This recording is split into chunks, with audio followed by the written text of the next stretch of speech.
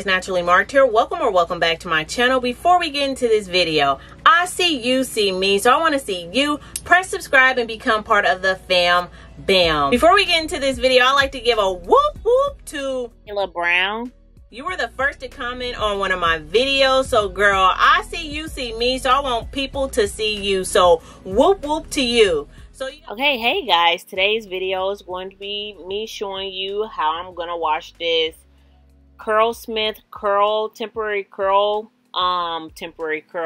the Curlsmith temporary color out of my hair. So today I'm gonna be using the Shea Moisture Baby Raw and Argan Oil shampoo with the Mane and Tail deep conditioner and also the Mane and Tail regular conditioner. So what I'm going to be doing is just rinsing out my hair with warm water, and as you guys can see, the product is already rinsed off of my hair. The bottle claims that you can get all of the product out of your hair in one wash, and from just me rinsing my hair with warm water, as you can see from the right side to the left side, it actually washed out pretty fast.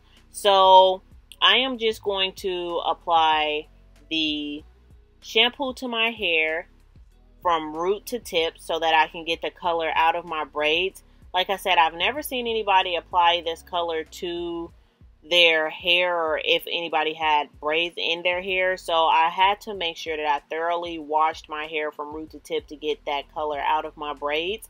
And honestly, it came right out. It really washed out in one wash. I didn't have to follow up with like a third or fourth shampoo. And this is also my first shampoo for my mini braids. If you don't know, this is my real hair and I have a lot of new growth.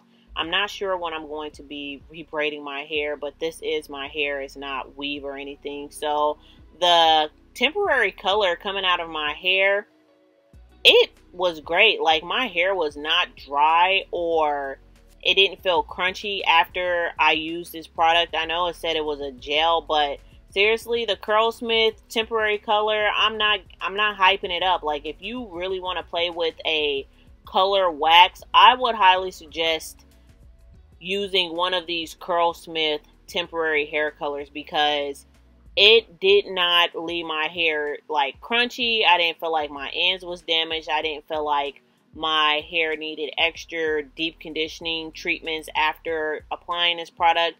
The smell wasn't horrible.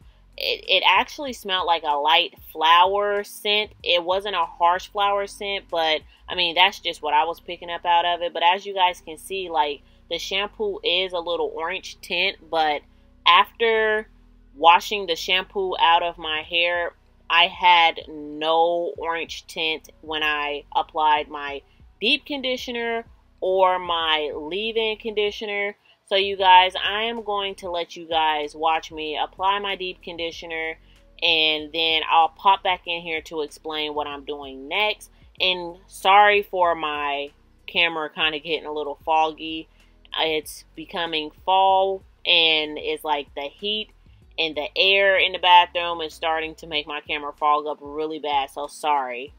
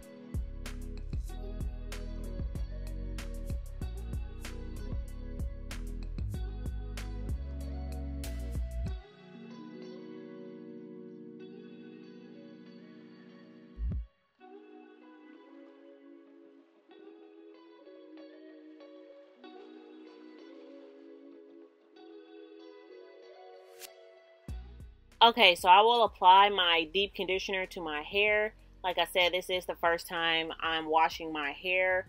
My braids have been in for a month at this point, and this is the first time, like I said, of me washing my hair. So I needed to do a deep conditioning treatment just for the sake of my hair, just putting that moisture back into my hair. And after I wash out my deep conditioner, I did allow my deep conditioner to sit for about 15 minutes or so in my hair. So I just kind of cleaned up the shower and kind of messed with my phone. That's what I do because I hate getting out of the shower when I'm dripping wet.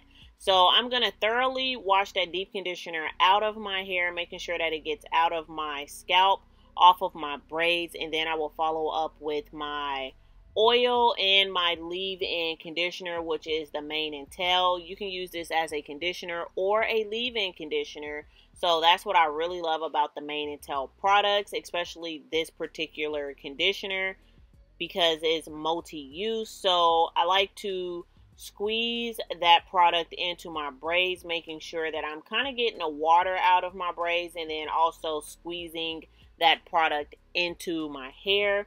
After I put the mane and tail in my hair, then I like to follow that up with my DIY. I don't want to call it a growth oil because it's not a growth oil, but it's a DIY oil. It really helped my hair stop shedding. That's what it did. Like, going through postpartum shedding, this oil that I made really stopped my hair from shedding. My hair was falling out, you guys. So I will leave that video of how I make this oil down below. And after I apply my oil to my scalp and throughout the length of my braids, I will follow up with my DIY whipped shea butter.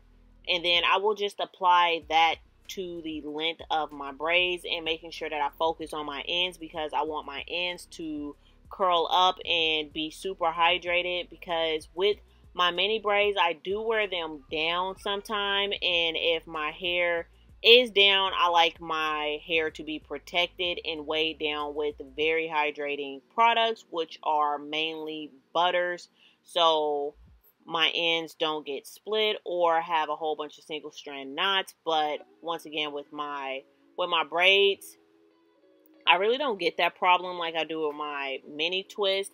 And then for the most part, I don't wear them down, but I will wear them down occasionally. So just got to have that protection with that thick butter on the ends of your hair.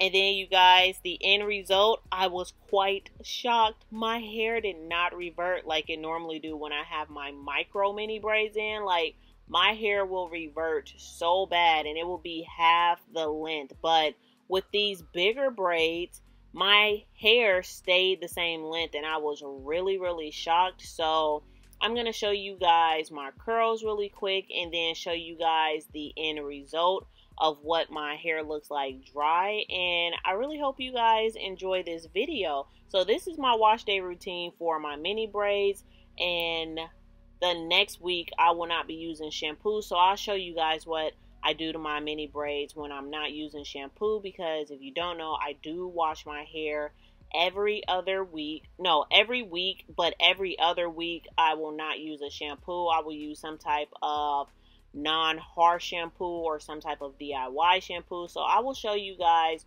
what I will be using in my hair for the weeks that I'm not using shampoo. So I did leave my plastic bag on my head just to hydrate my hair a little bit more for about 3 hours, and then I took the plastic bag off. I tied my head rag on, and I made sure that my braids were straight.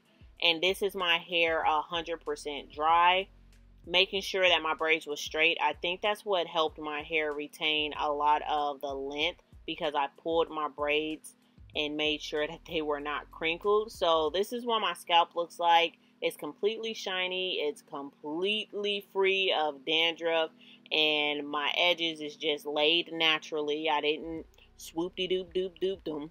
I didn't do it to them. They didn't need it. They need to be protected right now. We're trying to get our postpartum edges back, y'all. Like, we're trying to get them grown in thick, and we don't need to be swoop-de-dooping them nowhere, okay? So I hope you guys really enjoyed this video. If you give this a try, or if you have mini braids in your hair right now, please leave comments down below. And thank you guys so much for watching. Bye.